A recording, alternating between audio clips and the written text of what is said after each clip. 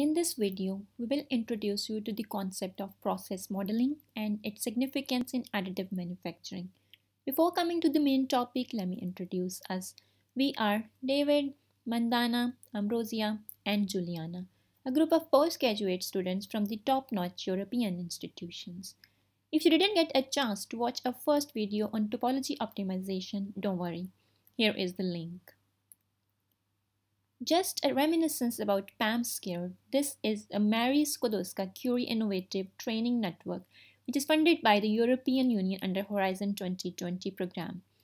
PAMSCARE aims to improve the precision of metal additive manufactured processes by focusing on robustness, predictability, metrology, and developing computer-aided engineering methods to empower the AM design. As a refresh, additive manufacturing is a family of manufacturing processes where the parts are 3D printed from CAD files, layer by layer. The PAMSCARE project is focused on the additive manufacturing of metal parts, mainly selective laser melting.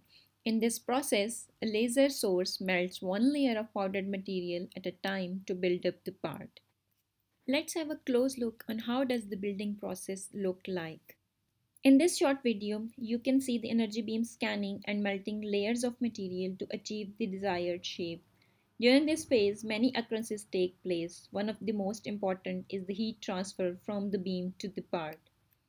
Because of the complexity of the process, many different defects can be generated. In many cases, these defects mean that the part produced cannot be used for its purpose. Some are obvious since the part does not show the desired shape. However, in some cases, the right shape is achieved, and even though the quality of the part is not considered high enough for its application. Here we present you some examples of defects observed in additive manufactured parts. The first one is called burning.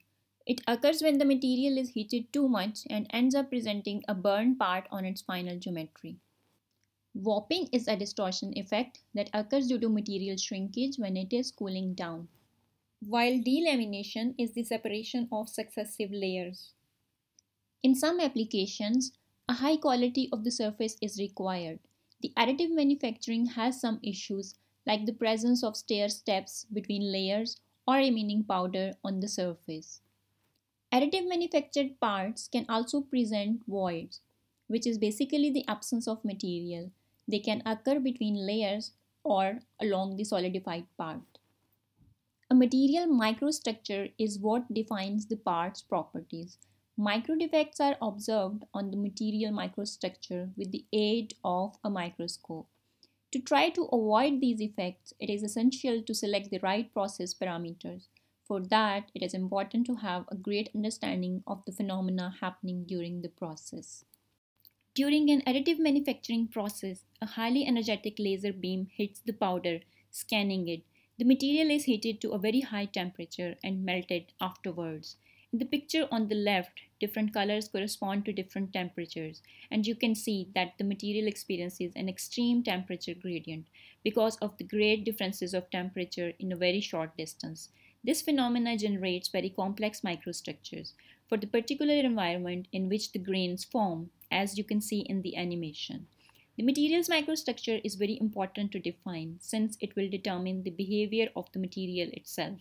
And this is the reason why it is so important to define a process modeling. The modeling of the process allows to predict the properties of parts produced by the metal additive manufacturing process. And this is extremely useful in order to eliminate the need of long and expensive sequence of trial and error and understand immediately what should be the right approach to obtain the best part for the intended application. Here we present a case study in which we apply the process modeling. The part intended to be molded is a simple mold used for injection molding. The process starts from the plastic granular melted and injected in a mold, producing the final parts of the same shape of the cavity as depicted on the right side. The mold is idealized as a cube with a cavity in the middle. We have simulated the temperature that is increased inside the SLM machine during manufacturing. Here, the results from the simulations are shown. The part starts at a temperature of 300 Kelvin, which is about 20 degrees Celsius or 68 degrees Fahrenheit. As the laser passes over the part, it gets heated up over and over again.